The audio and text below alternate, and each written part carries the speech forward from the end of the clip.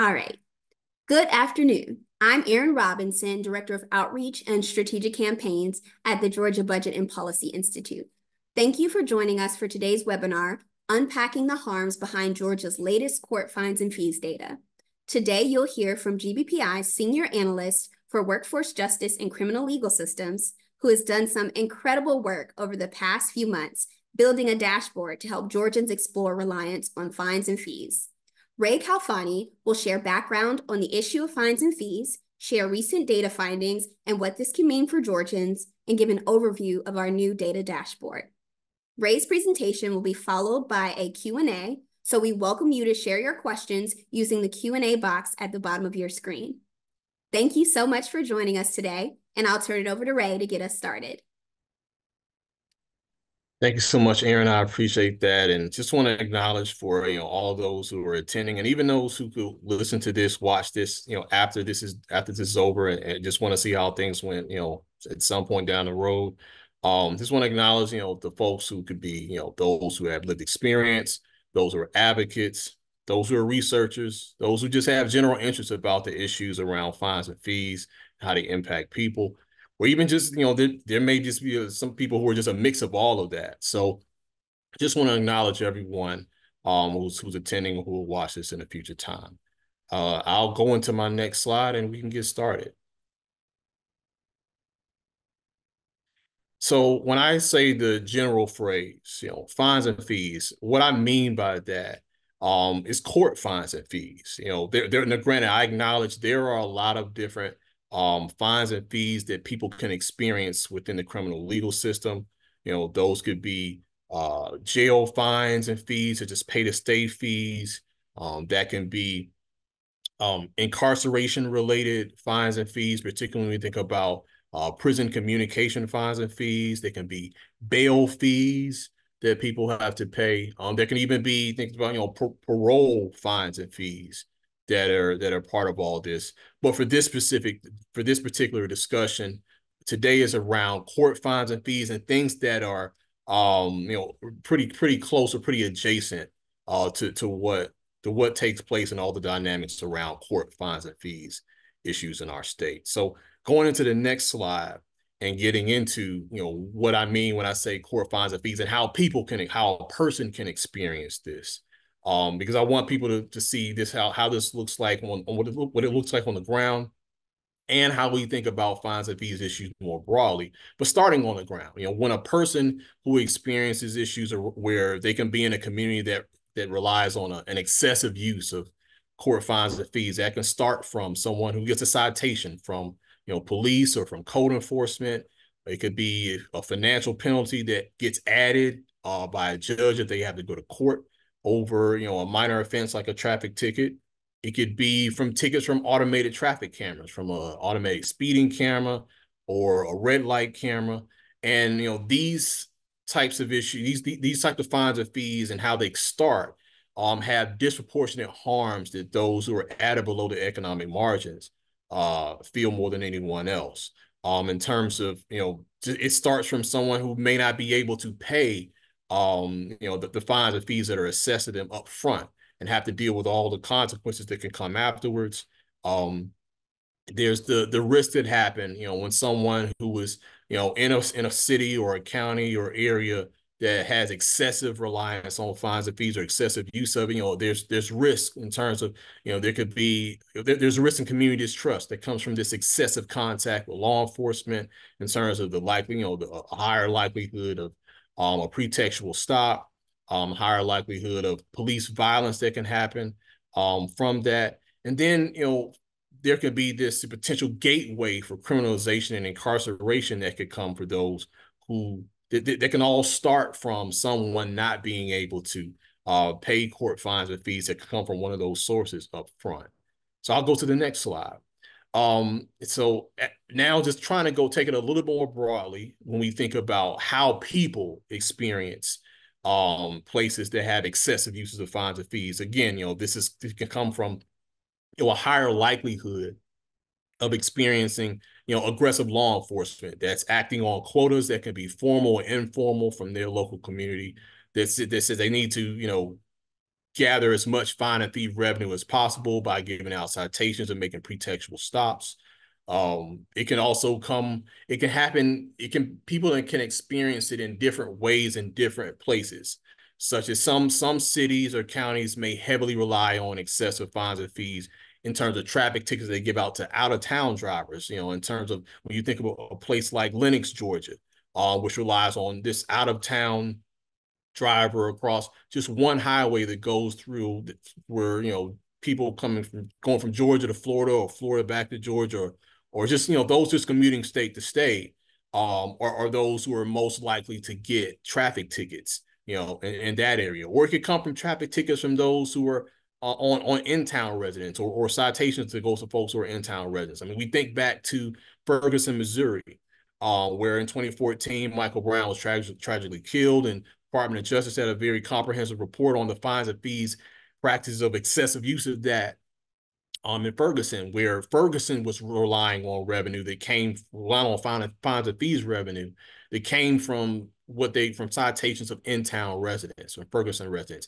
And it could also look looking like Doraville, Georgia. Doraville, Georgia has relied on the disproportionate revenue that they get from a number of Hispanic residents who live there and other migrant families that live there through local ordinance violations that say that you can't park your car on a side of a street in a residential area. And for a number of Hispanic families in our state, they're self-employed, meaning that many of them could have vans or trucks where they hold all of their work equipment.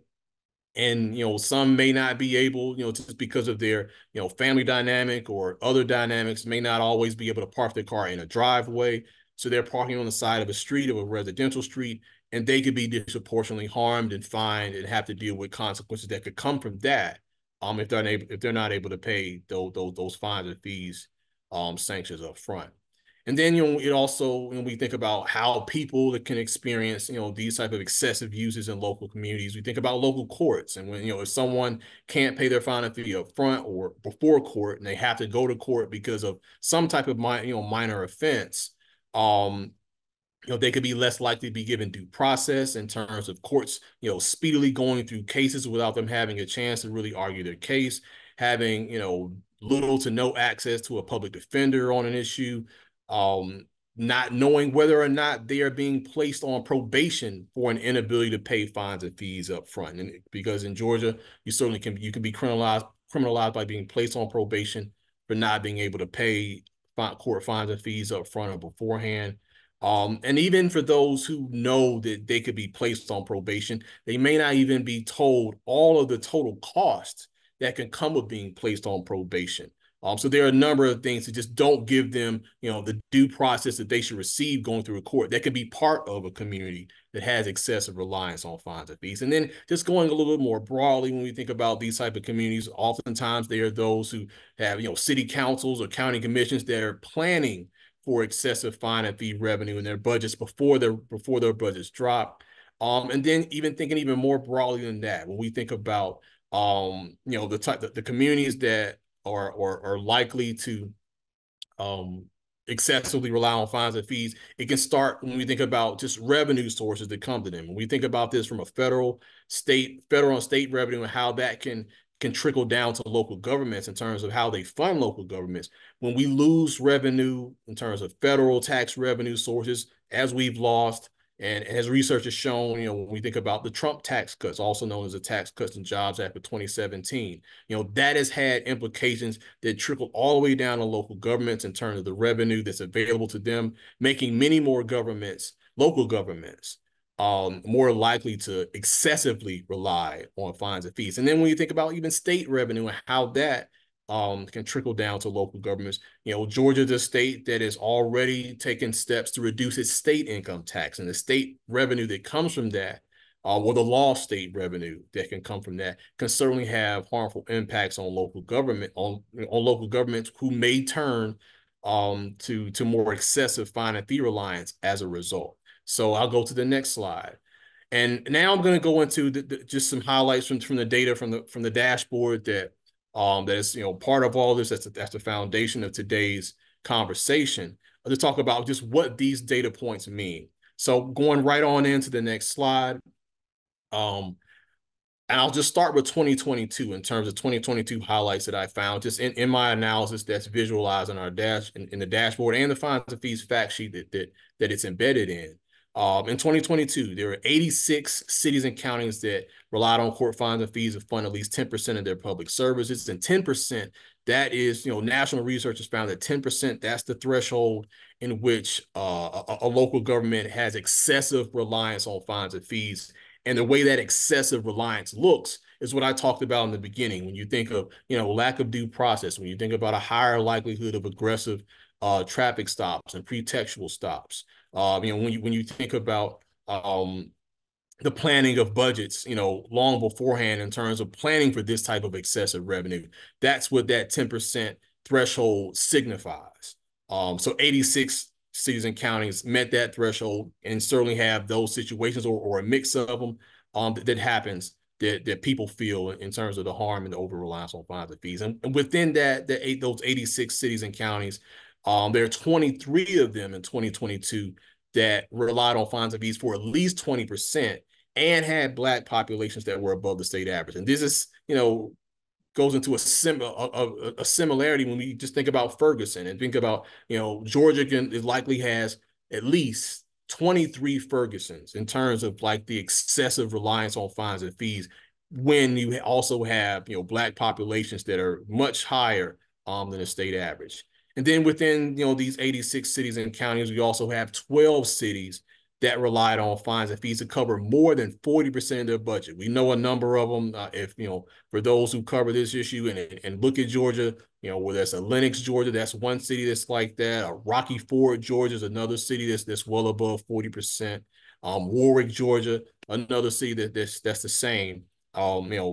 There are a number of cities that have very, very high levels of reliance that go all the way up to, relying on fines and fees to cover 79% of their budget in 2022. And then the last stat for 2022, just when we think about just revenue, just sheer revenue, not necessarily the share that fines and fees make up of someone's budget, but just the sheer revenue numbers. So we look at all revenue generated, all fines and fees that revenue that was generated in 2022.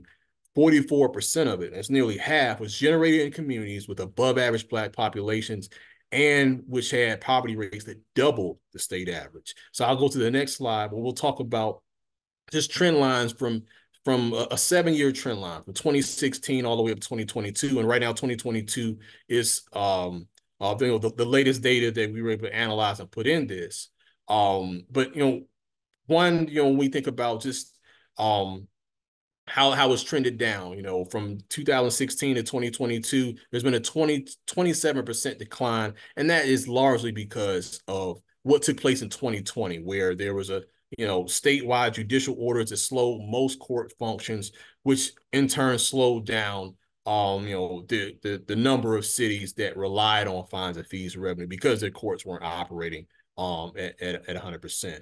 And, we certainly expect, a number of cities to decline back to pre-pandemic levels as their courts begin to work through the backlogs that some courts still experience. So going into the next slide and think about other, more trends that take place. And once again, I'm going to go into just thinking about sheer revenue, not the share of total, not the share of budgets that fines and fees revenue makes up, but just fines and fees revenue amounts in general, in total.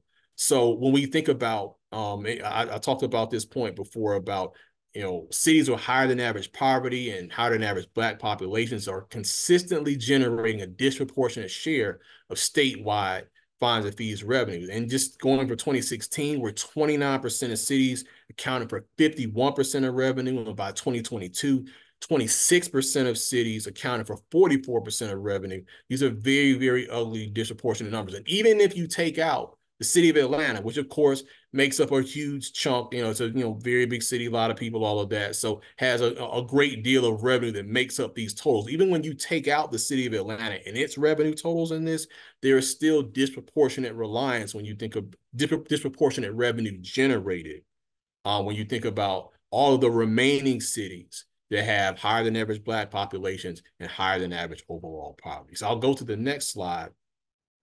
And when we think about just this same um, issue of just sheer revenue numbers, um, and you look at all cities and their revenue trends from 2016 to 2022, fines and fees revenue across all cities in Georgia grew by 5%. But when you compare that to the cities that were in the top 10 in poverty rates and Black population shares and how their fines and fees revenue grew, it grew by 64%.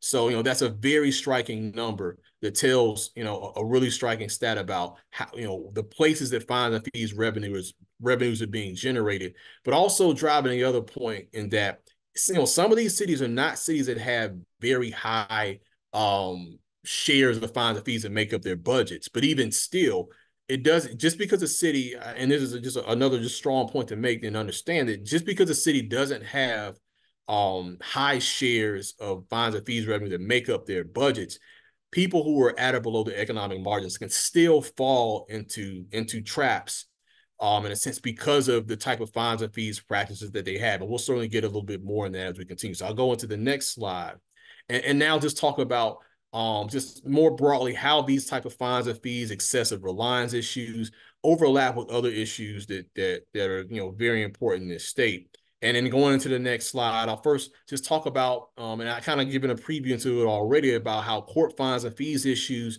certainly, are adjacent to probation and incarceration issues that we have in our state. Georgia is has the fourth highest incarceration rate in our state, and in the nation, I'm sorry, has the number one probation rate by far of all states in the country. And the private probation practices that Georgia allows certainly are a big driver of that. So and again, when Georgians who have low incomes, when they face this disproportionate harm because if they're in a city or a county or encounter a court that contracts with a private probation company and they can't pay their fines and fees up front, they're put under they're given a misdemeanor, they're placed on private probation supervision, which comes with a lot of financial and even hidden costs that make it very hard to pay their fines and fees off in any kind of reasonable time. And it can even, put them in spaces where it makes it very difficult for them to remain compliant because of so many hidden costs, along with the massive financial costs that happen where someone can ultimately be in a space where someone who, is at or below the economic margins, they can ultimately end up paying 2, 3 times or just exponentially more money than someone who of means would be paying for the same offense, but just somewhat of means could have paid their court fines and fees off either before court or during court and go on with their lives and not be placed under private probation, which has so many spiraling consequences. So, when we think about private probation in our state and how it is just overlaps with the issues of excessive fines and fees reliance, or even places that aren't excessive, because people can still fall into traps if they're not able to pay fines and fees up front. We must think about how private probation in this state, for those who are placed on it because they could not afford to pay fines and fees up front, or just even if there's other offenses someone could be placed on in terms of private probation, if someone who is at or below those margins doesn't have the means to be able to make timely payments and handle all of the cumbersome compliance that comes with that, they could have there could be a gateway to incarceration. It also has heavy costs to the public when we're thinking about how the public, how everyone is paying for incarceration costs, jail costs, and dealing with all the things that happen when we have overcrowded jails. We hear so many stories about so many harms, deaths that take place in overcrowded jails in the city of Atlanta. But there's also something that takes place even when you think of in a number of other places. Even when you think about Augusta has dealt with, particularly in Richmond County, their jails have been overcrowded for quite a long time. And Richmond County and Augusta can be said to be the epicenter of private probation harms in our state. So I'll go to the next slide and think of, as we talk about other issues that overlap with the excessive use of fines and fees, and just the harms of inequitable uses of fines in general. Um, when we think about Georgia workers and those earning low incomes, they face these disproportionate harms of falling into these type of revenue traps. They're the ones that are most likely to be unable to pay up front, putting them at risk to be placed on probation or private probation. They're more likely to have the type of economic circumstances that make it very difficult, if not impossible, to afford basic necessities, as well as maintain compliance with very cumbersome probation terms that are more focused on profits than any type of rehabilitation or anything in terms of like giving relief to those who are having troubles making payments to private probation companies, and also even those who are granted community service as a substitute for some of the fines and fees debts that they may have. Community service can be a double-edged sword in this state in terms of the hidden costs that are often associated with having a job that is likely, if you're someone who's earning a low wage, that job is likely very unflexible. It's very difficult to be able to balance doing community service and maintaining employment, along with the fact that doing community service is probably taking you away from dollars that you can be earning on your job. um, the transportation issues as far as getting back and forth. And then even just when you think about the value of community service in this state, it's valued at, the federal minimum wage was a $7.25 an hour. And because Georgia has refused so far to raise the minimum wage floor so that more people can have, better access to a livable wage, people's labor while they are having to be under probation or pay fines and fees, that their labor is undervalued, making them be on probation or on payment plans much longer than what they would be if we had a higher wage floor. So I'll go to the next slide. And now just talking about just the context, in our legislature around court fines and fees issues. One thing that is particularly over the last 2 or 3 years, that hasn't gotten very much spotlight is the added courts adding court technology fees across the state. Just a number of courts, as far as legislative bills that go through, where courts are adding these or local governments are adding court technology fees to various local courts. And these technology fees come they can make just court fines and fees in general that much more difficult to pay for those who are below economic means. And they come where it doesn't matter someone's situation, it doesn't matter the context of their case, it doesn't matter their circumstance. They have to pay these higher prices, these higher amounts, to be able to to pay off all of the fine and fee debt that they have, which just raises the likelihood that more people who encounter these courts are going to be in spaces where they can't pay fines and fees up front, and they're going to have to face the consequences to come after. There are consequences that are simply criminalizing their inability to pay. And then we also think about other issues that are adjacent to court fines and fees issues. Automatic traffic enforcement expansion, particularly in school zones in this state. HB 348 was a bill that came in our last legislative session. It did not pass, but certainly has gotten a lot of movement, attention, and support that we hopefully can at least change or make people think about the issue of school safety just in a more comprehensive way. Because I certainly acknowledge that this bill, which seeks to address this bill and bills like it, that seek to address a very serious issue of public safety, particularly in schools as kids go in and out of school. We must also think about the road infrastructure component of this, and as well as carefully thinking about making sure that thinking about the issue of, do we want to have just more pile on layered issues when we think about fines and fees and the consequences that come, particularly from all the things that I just laid out. We must just carefully think about how we address public safety without putting people in spaces, particularly those who are at or below the economic margins, and more spaces where they are likely to have a gateway to incarceration and other consequences. And then also the last thing around this, it happened in 2020 where there was an attempt to expand the profiteering of our private probation system. It happened, HB 1040 came before the pandemic began in 2020. And, when that came, it certainly changed the course of what was taking place in the legislature and the things that were um, prioritized. But this is certainly, another just dangerous, harmful, bill attempt to be able to expand the harms that private probation can bring to people, which we see in just so many places across our state, and we see it, more than anything else in our probation rate, which is higher, which is just drastically higher than any other state in the country. So now I'll transition and go to the next slide. And as I mentioned, I know there's there could be different folks on this webinar today who have different interests. And some there may be some researchers on this webinar who have local fines and fees data and are trying to get to the place where they can begin to visualize their own, whether that's in a static map or interactive map, which is the one that I put together in this latest dashboard that we have.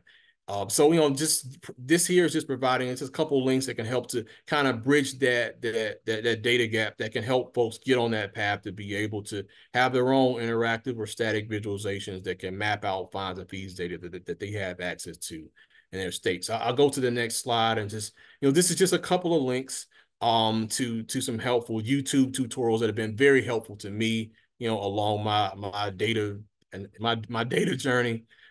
This map here is a map from my 2022 report, which is a static map that I created in R. And there's just a couple of links there that were very helpful to me in being able to bring this to life.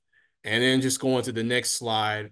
The last slide, just in terms of my latest data project as far as the dashboard, and this is just a snapshot of of one of the interactive maps that are here. And of course, I use Tableau for this, but even to prep the data to put in the Tableau, I used an R function called Tidy Excel that helped me to parse through a huge Excel spreadsheet, at least a couple of huge Excel spreadsheets that had hundreds and hundreds of data on cities and counties, and allow me to parse through that to make a much more manageable spreadsheet that I can then place in the Tableau. So, these links here could be helpful for that. I hope they can be helpful for someone on the call who's looking to bridge that data gap and use some of the data they have to be able to visualize and show some of the stories they have on fines and fees issues across their state.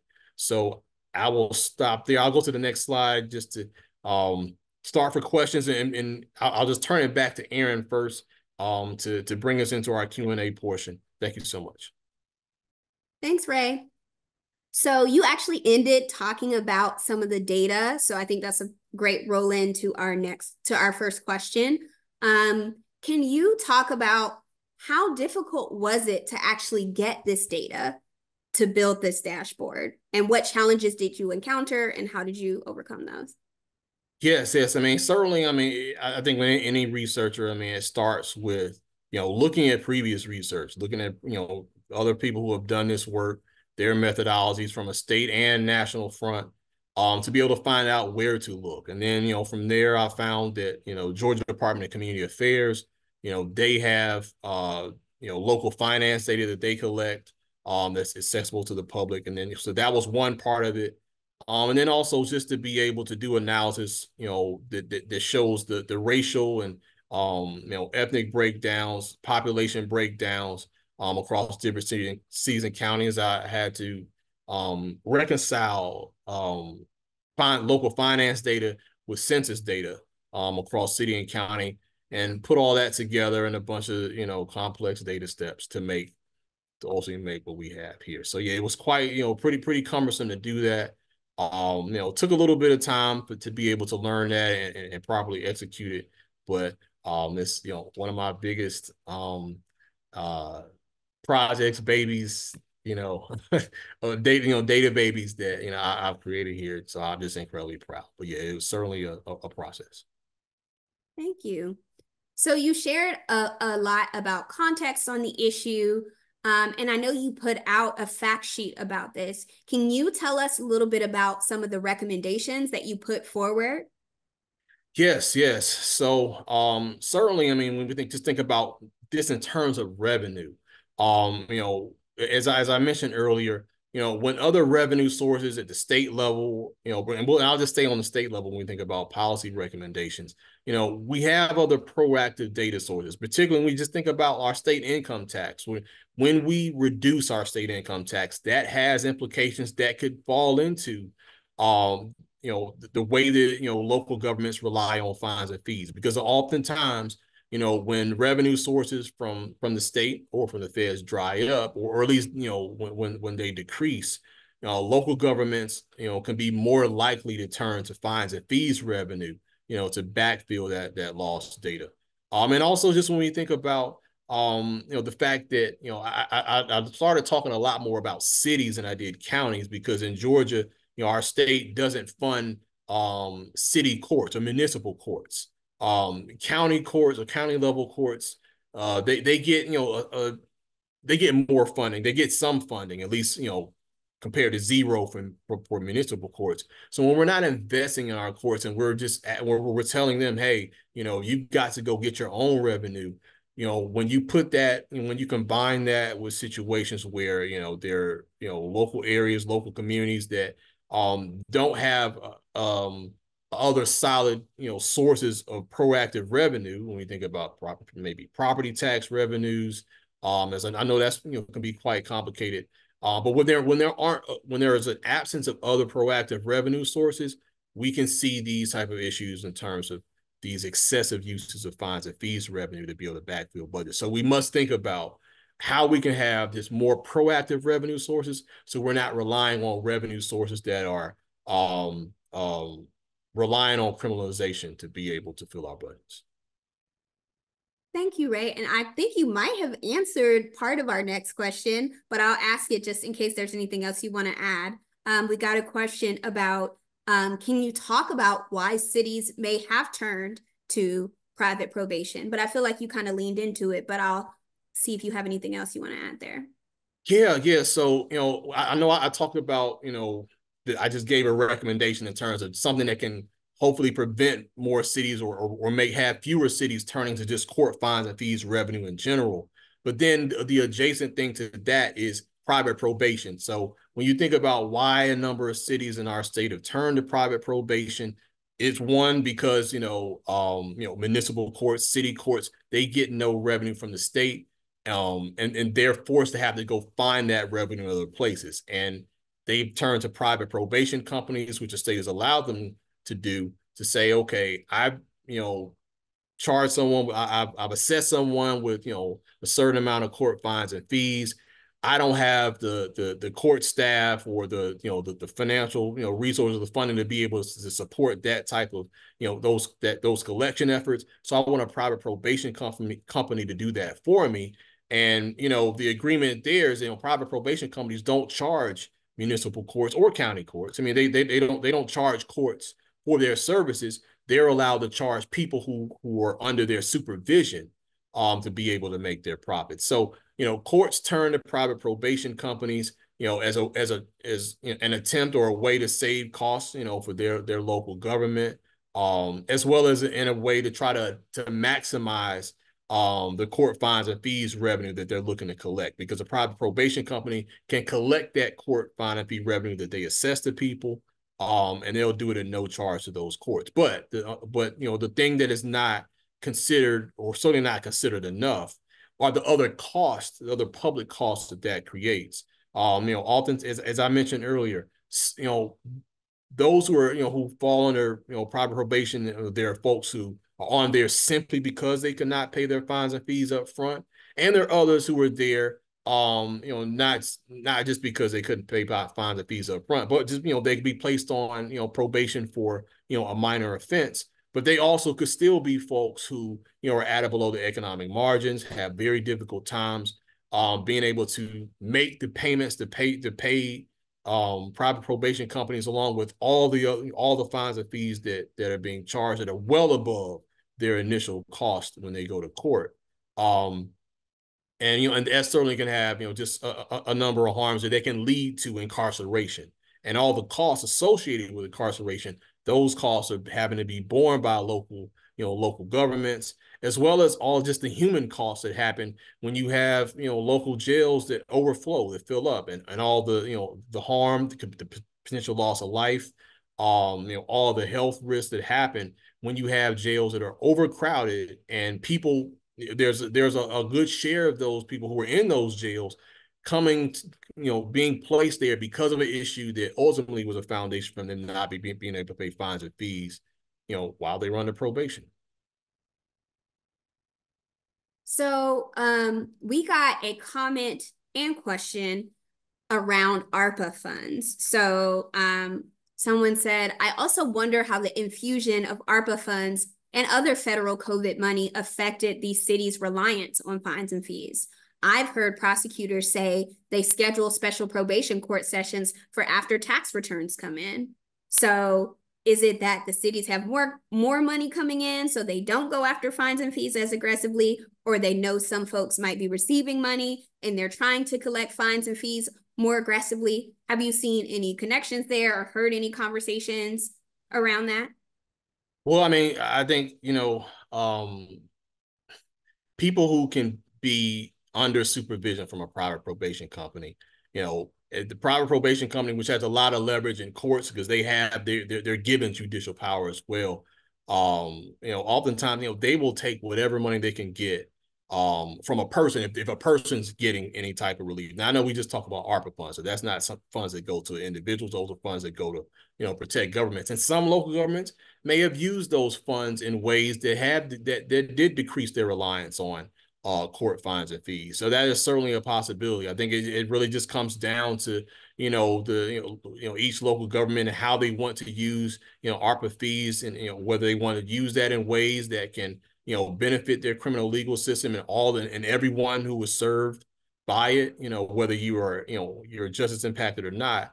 It certainly can vary. And I think it's really up to local governments, for them to decide, whether they wanted to use certain federal relief dollars to put also, spread that relief, to criminal legal systems that can prevent more people from falling into an ugly cycle of consequences that happen, when they just can't pay things up front. I hope that answered the question. Great.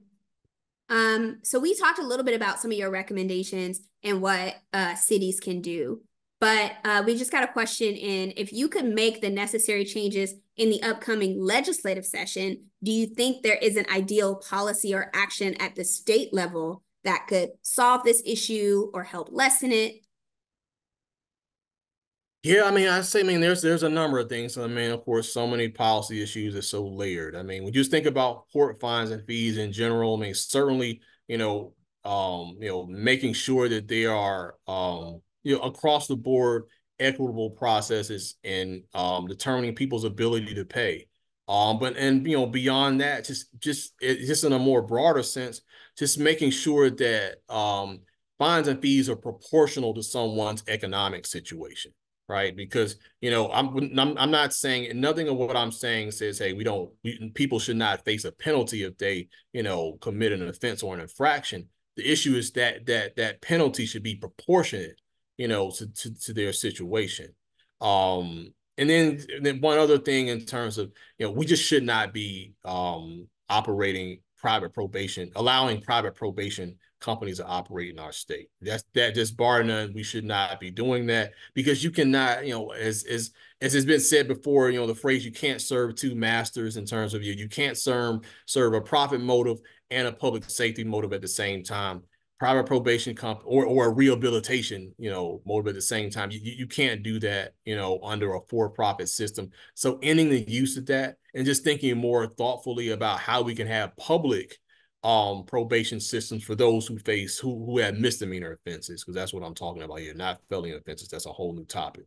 But for misdemeanor offenses, think about how we can have thoughtful, careful systems that supervise people and give people exit ramps, meaningful, equitable exit ramps from probation and other ways, even as we think about things that are adjacent to our criminal legal system. Because criminal legal system issues are not just about laws that direct, judicial laws or law enforcement related laws. There are laws about all the other issues that bleed into this, that contribute to a gateway into issues of probation, and other consequences of court fines and fees. If we allow more people to have livable wages, more access to economic security and all the ways that means, there are fewer on ramps to all forms of criminal legal system entanglement with that all pretty much have fines and fees wrapped up in them. So we certainly must think holistically about that, as far as thinking about on ramps and reducing those on ramps of this, making sure that people have equitable off ramps when it comes to entanglement with courts and probation, and also just ensuring that people have just more access to economic security in all the ways that can help people to live better lives that stay away from the entanglement of our criminal legal system. Great, thank you. And to wrap us up, what would you say you want the takeaway from today's conversation to be? That people, if people are talking about this issue with others, or what is the thing that you would want them to know? Yeah, I mean, I've said it kind of, throughout, this, today's discussion, is that, when we think about reducing revenue sources, we must be mindful of the fact that that is very often, what comes after that very often is an increase in relying on fines and fees as a revenue source.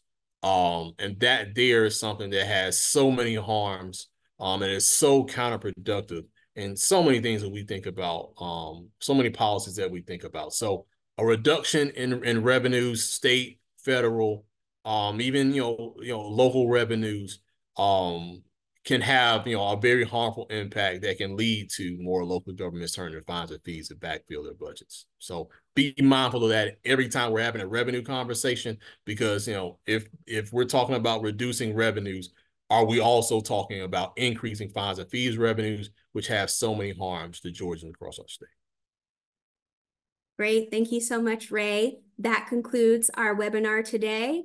Thank you so much for joining us, and we look forward to talking more about fines and fees in the future. And if you're interested, you can find Ray's brief on gbpi.org. Thanks so much for joining us. Have a good rest of your day.